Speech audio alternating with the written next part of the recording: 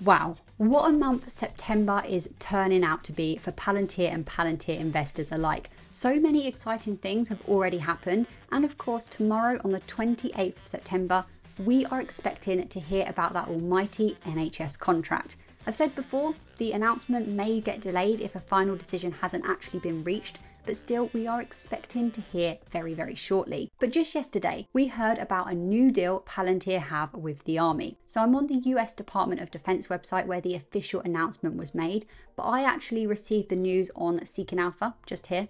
I use this platform for all of my latest Palantir, Tesla, US stock-based news. Super quick, super useful. I'll leave a link in the description below if you do want to check that out. But let's just take a look what this new contract's all about. So Palantir was awarded a $250 million contract. Yep, you heard that right, $250 million contract.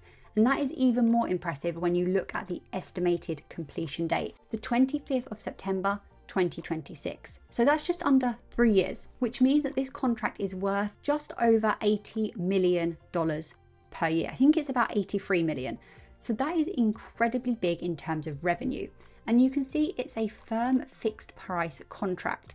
So what that means is that basically this amount of money has been confirmed and approved. So whether Palantir need to put extra resources, extra hours, the contract expands, contracts, it doesn't matter. This is the amount of money that has been agreed and this is what they'll get paid. So let's just take a look what this is all about. So it's a contract to conduct research and development services in the area of artificial intelligence and machine learning. That's super interesting because for a long time, Palantir has been branded as just a consultancy firm. I think that we're past that. I think that given how integral Palantir are becoming in so many different businesses, not just on the commercial side either, government organizations, for AI specific things, I don't really think we can say that they are just a consultancy firm. But this is also interesting because, let me just go to this tab here. Just the other day, we saw that Cathie from ARK Invest has been selling huge amounts of Tesla shares. You can see here,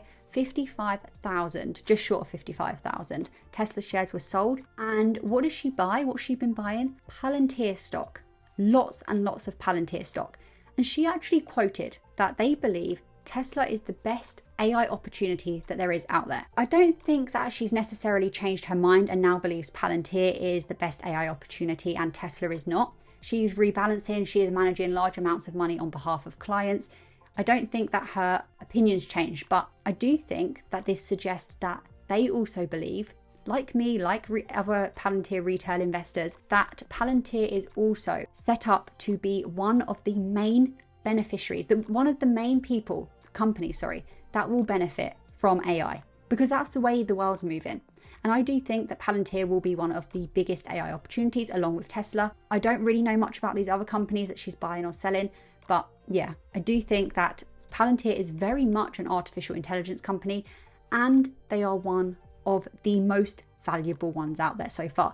Alex Karp, saying as if I know him, Alex Karp did an interview very recently where he was saying that there's lots of, basically ChatGPT is what I got out of it. There are lots of pieces of software out there that can write poetry and can write you really nice essays, but it's the ones that are able to transform a business that will be truly valuable. And I think that's what Palantir are doing. So going back to this contract, I think this is significant for two main reasons. Firstly, it's a hell of a lot of money. That's obviously very, very good for Palantir as a business to add that sort of revenue. But also it's very interesting timing wise, isn't it? Because we are just now one day out from that big NHS contract, which, let me remind you if you've forgotten, is worth $600 million.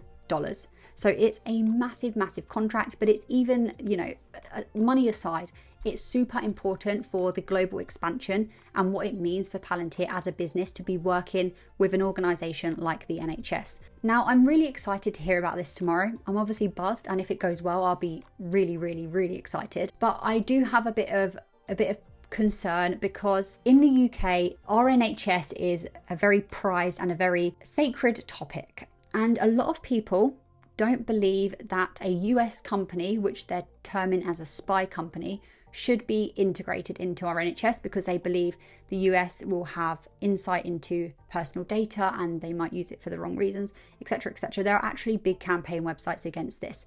So I'm a little bit concerned that the contract won't go through because of the skepticism and what, the uproar that may have within the UK. But I guess we just have to wait and see. And it will be a shame if it doesn't go through, because I believe that Palantir are the best option for the value that they can bring and how they could absolutely, change the NHS, and it needs a lot of help. But if that doesn't go through, I think that it won't be that they couldn't do the job. I think that it will be more about the problems that it may cause within the country. But going back to this contract, signalling wise, this is quite important because it's basically showing that a large amount of money is being spent on Palantir to provide value. Palantir is able to provide enough value to warrant a $250 million contract over just 3 years.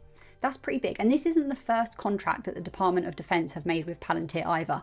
So clearly the previous ones have shown such value that they're happy to continue to make new contracts with Palantir because they see them as being so valuable. And obviously all of these wins demonstrate Palantir's growing importance to the global defense community in general. This contract is obviously sitting on the government side of the business rather than the commercial side of the business. If you don't know much about Palantir, it's basically split up into the commercial side and the government side. And it's interesting, this is from the Q2 earnings report, and what you can see is that yes, the government and the commercial both grew really, really well.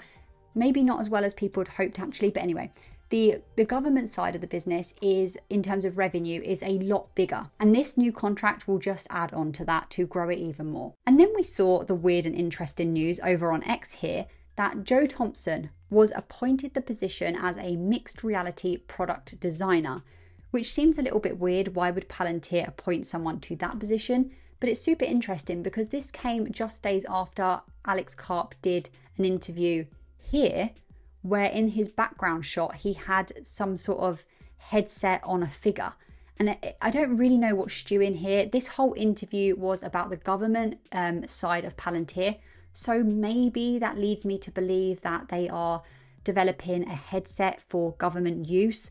I'm not really sure. If you've got any thoughts on that or insight, do leave them in the comments below. But definitely something is going on here. There's no way they would have this sitting in the background purposely of an interview. Like, this has been placed. And then we hear that they've appointed someone to a new position. Also, watch this interview if you haven't already. Alex Karp made it very, very clear that they are out to embarrass their competitors. Super juicy interview full of really, really good information. And then we've got the stock. It's currently the stock market's currently not open for me right now.